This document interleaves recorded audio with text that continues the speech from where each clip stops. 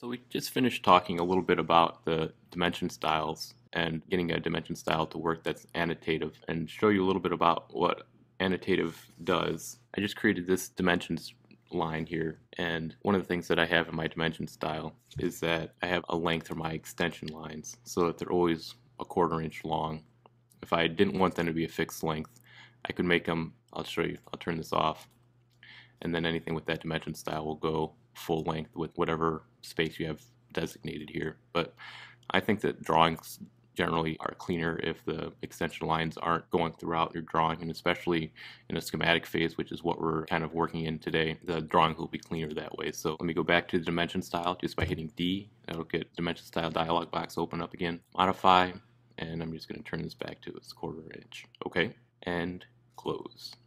So I have that dimension string, and like I say, it was created annotative.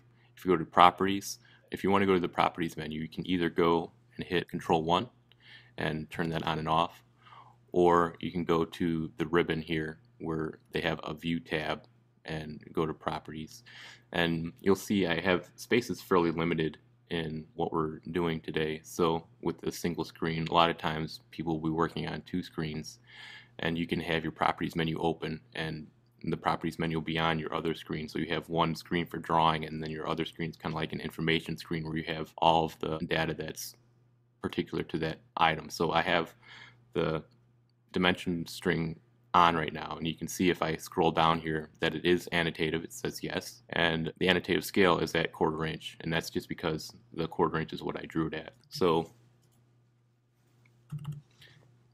now if I have a line, we draw a line here just so that it's dimensioning something, and you can see in this properties that the length of that line is 22 feet 6 inches and 23/30 seconds, which rounds to 3/4.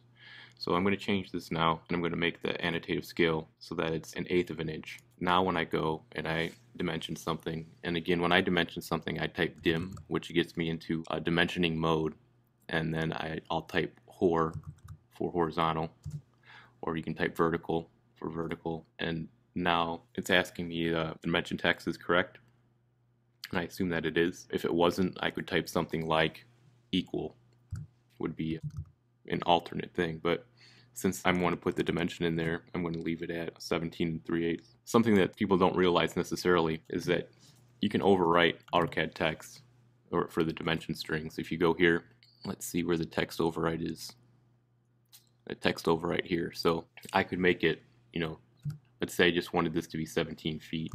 Now this is going to be really annoying to other people that might be working in this drawing, because now this will always say 17 feet no matter what I do to change it. So to give you the cure for that problem, you would highlight it again, and you come down here, and in the text override you would just put in the greater sign and then the less than sign, and you return to what the dimension length is. So now it will change back to and be the dimension of where it was. Another thing that a lot of people need sometimes is they'll pull a dimension off to one side and say something gets a little larger and it doesn't need to be off to that side anymore.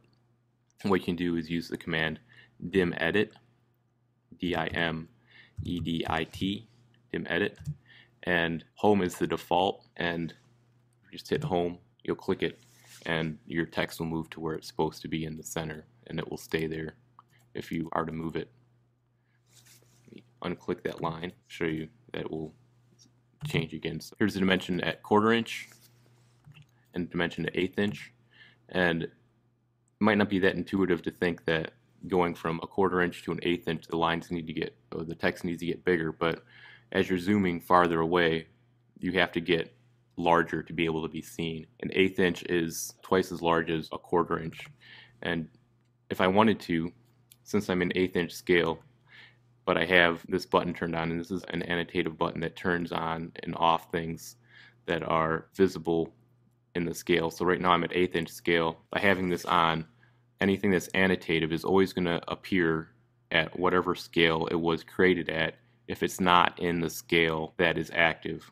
So this scale was created at 1/4 inch scale, but there's no 1/8 inch scale, so it can't show up at 1/8 inch scale because it's not part of it. If I click this button, this is going to turn off now. But if I wanted to turn on as an 1/8 inch scale, I just click here, go to my properties menu that's open, and I'm going to go to annotative scale, go to the dialog box, and I'm going to add the 1/8 inch scale, hit OK, and now since there's an 1/8 inch scale for it to reference, it's going to show up at 1/8 inch scale.